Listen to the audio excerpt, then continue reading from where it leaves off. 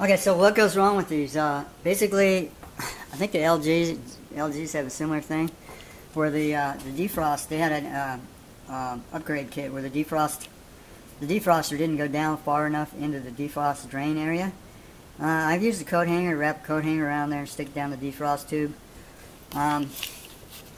So we got it fairly loose, but it's still hanging up here. It's a little bit cold, but I don't want to break anything, so I'm just going to kind of let it do its thing for a little while. Hopefully it'll come loose.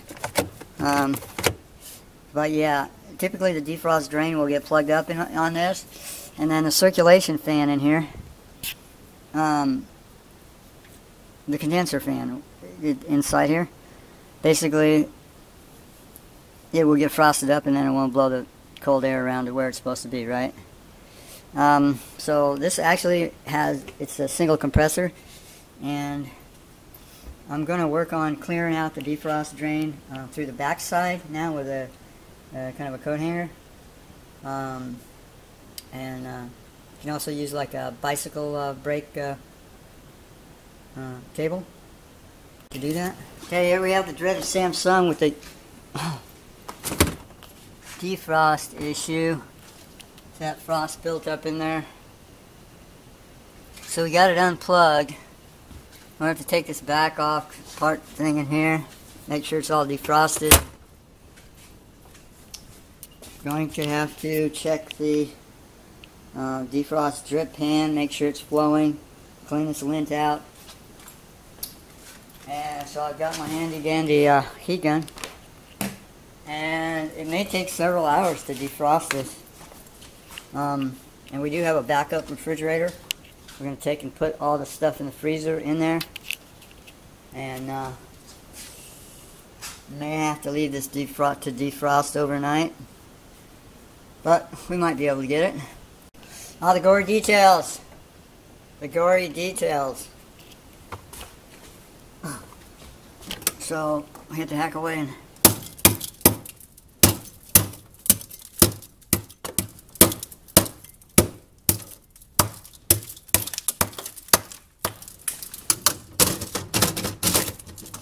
get these shells out, and we have to take this back panel off. Okay, here comes the part where you want to sit here and hack ice all freaking day, or you want to just unplug it and let it do its own thing.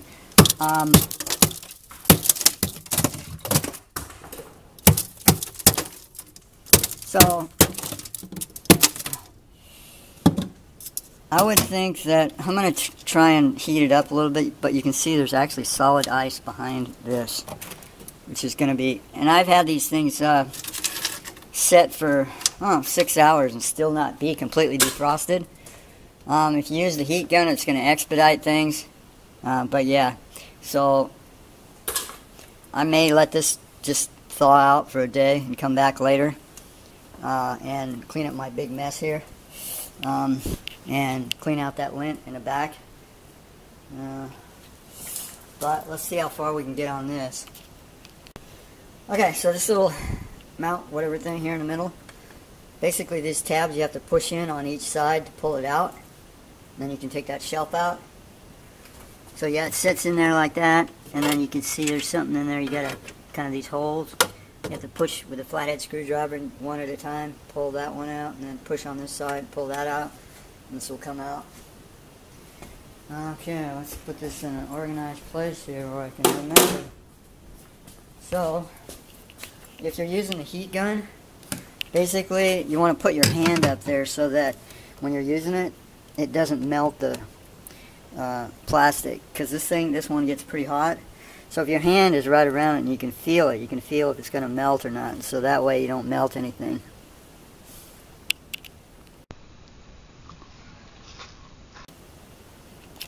Okay, be careful with these screws that hold this rack holder in. These screws, they get rounded out, so you got to use the proper whatever large Phillips, because you don't want to drill these out, believe me. So, and then once you pull there's a little cover, that cover comes off. Right there. There's a screw behind it. A screw down here. Holds this rack thing in. And then here's where you got to decide whether you want to like go to it or not. If you're using the heat gun, be careful because you can bend this stuff. You can permanently bend it if you heat it up too much and you're trying to pull on it.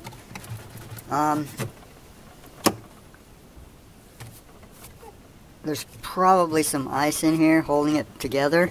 If you pull too hard on it, there's styrofoam in here. If you pull too hard on it, you'll break the styrofoam. And so that's, you know, what you want to think about. If you're in a big hurry to get this done, you could probably glue the styrofoam back together.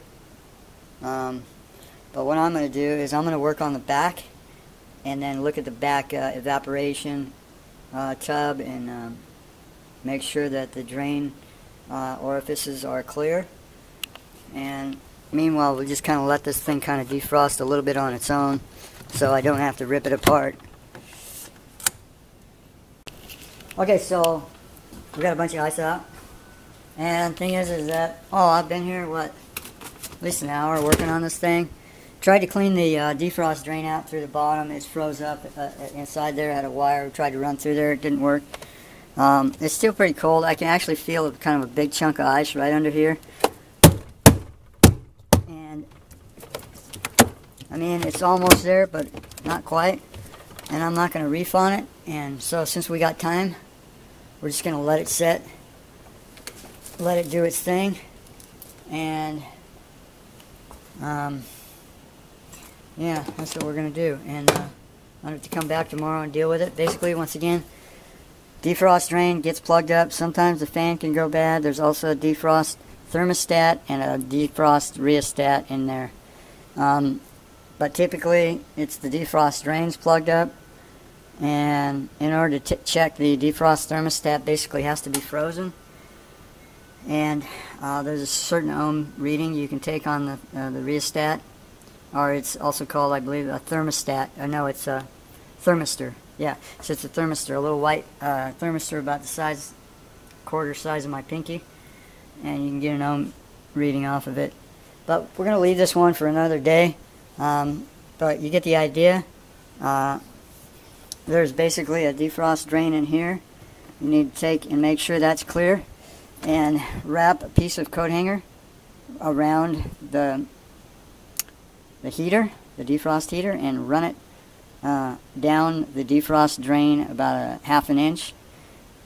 So extend it from the heater down into the defrost drain. So that's going to add more heat down into the defrost drain so it doesn't get plugged up. And so that's what I do. Thanks for watching, guys. If you need any help, you can contact me, 707-443-8347, BassTech 72588 at G. Okay, so what happens on these? Basically, there's a, I think it's called a rheostat, a small thing about the size of a pencil, about that long, white thing, with two wires coming out of it. There's also a thermostat, defrost thermostat. That could go bad.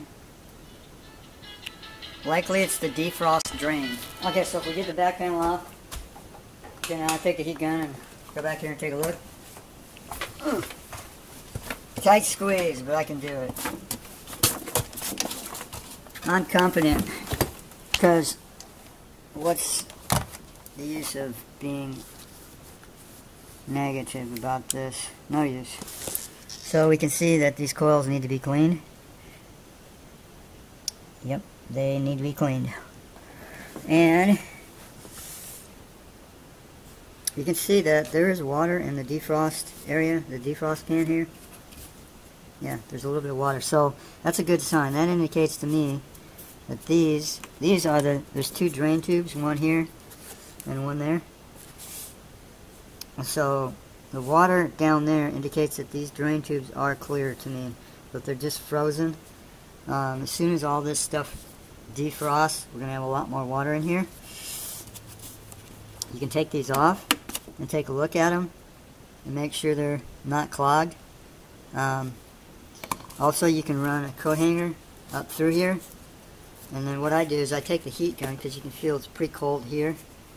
I'll take the heat gun and just heat up the areas where these defrost tubes go on the back of this, all the way up to the refrigerator compartment, and so that it will clear any ice in the defrost tubes.